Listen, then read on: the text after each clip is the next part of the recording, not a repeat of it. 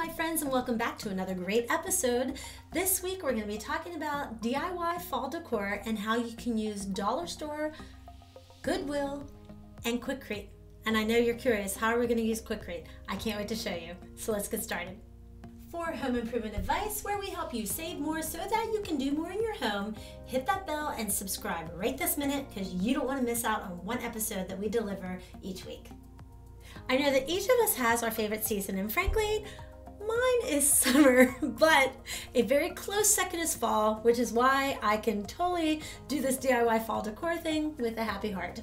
I wanted to show you a few easy projects that you could do using things that you find at Goodwill in the dollar store, and then Quikrete, which I know, when did we start using concrete to do Halloween decorations and fall decorations? Well, my friend, I'm here to show you how to do that. So let's start with project number one. The first project that's pretty easy is getting a piece of canvas art, either one that's been done at the Goodwill, which this one was already painted. All I did was stencil welcome on it. And then I got look at this, leaf garland from the dollar store. I didn't even know they made this, but it had sparkle in it, so of course it caught my eye. I just put that on the canvas piece, and this makes some really great signage for your front porch. The second thing that I found at the dollar store was scrapbook paper. Now you can get scrapbook paper anywhere that you want, Michael's, Joann Fabric, Hobby Lobby, but I found it at the dollar store, and I went on a leaf scavenger hunt with my kids, so you can again pull them into the fall decor project, and we traced the leaf, and then I laminated it because I put their pictures on it, and then you hang these leaves as garland across your fireplace or the wall or somewhere where they can see it, and year after year we bring it back and they get to see how much they've aged in that year, which is just so much fun.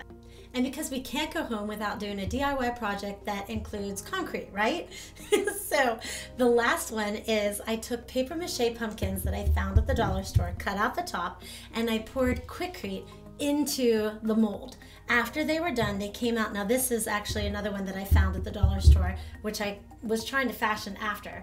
I love this one because it has the gems on it. But I took the mold of it and I did concrete, and I did 2 or 3 different sizes. I did small ones and I did a bigger one, and I did a small, they had a silicone pumpkin mold that I poured concrete into it, and then I took drawer pulls that they had, inexpensive ones, and I stuck it into the mold while it was still wet, let it dry, and now I have little drawer pulls that have pumpkins on them, and I can stick them next to the sign art out on my front porch as it's a little stand that I have that I just change out the drawer knobs to make it more festive for the fall. So I'm going to show you a video of how I did that, and then I'll talk to you at the end. After I poured the concrete into the mold, I had to let it sit for a day or 2 in order for it to really solidify. Then I took a utility knife and I had to cut it off of the mold. And I was trying to be as careful as I could so I didn't crack the cement, but it took a little bit of maneuvering in order to get it, but you can see it's almost like paper mache. It came off, and as soon as I got it started, I was able to peel it off. And I will admit that I probably should have used a little bit of sanding paper in order to get the rest of the little pieces of paper off, because it did stick to it really well.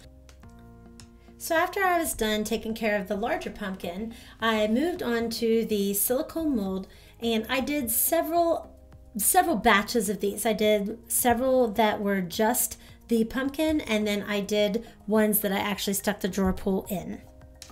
After I was done with the drawer pulls, I took the folk art paint. I did a copper color with a little bit of metallic in it because I just like the metallic colors, and I used a little paintbrush in order to get into the crevices.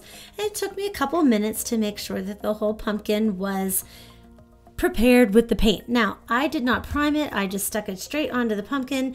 This was going to be in the rain, and if I was going to do it again, I'd probably seal it. You can see from one of the ones that I showed you earlier in the video, the paint did come off after several seasons out in the weather, but I was pretty happy with the outcome of it because this paint really is vibrant and it sets off the items that you're going to set it next to. After I got done painting my items and let them dry, I used some tiny dowel rods and I put some like amazing glue on it. And I don't even remember which glue I used when I did this project, but it took just a couple of seconds to dry onto the back of the concrete. And I used these as little markers to put into the mums that I purchased. And they are used year after year, and you can stack them up because they're very lightweight. And if I were to do it again, I would probably use a piece of duct tape on the back of it just to make sure that after they dried, because they did tend to fall off after the second or third season from the weather getting kind of tossed and turned in the wind. So that's just one thing that I would change. But I painted those as well.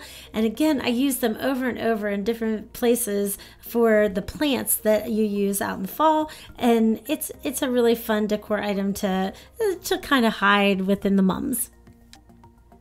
I've found that I've really enjoyed doing some of these DIY fall decor items in concrete because you can pull them out year after year, and other than maybe needing to paint them after a few seasons out, but the good thing is that you could paint them a different color to match your decor, and they're really not going to be destroyed unless you really are hard on concrete. So this is a great budget-friendly DIY project because you can get multiple years out of their use.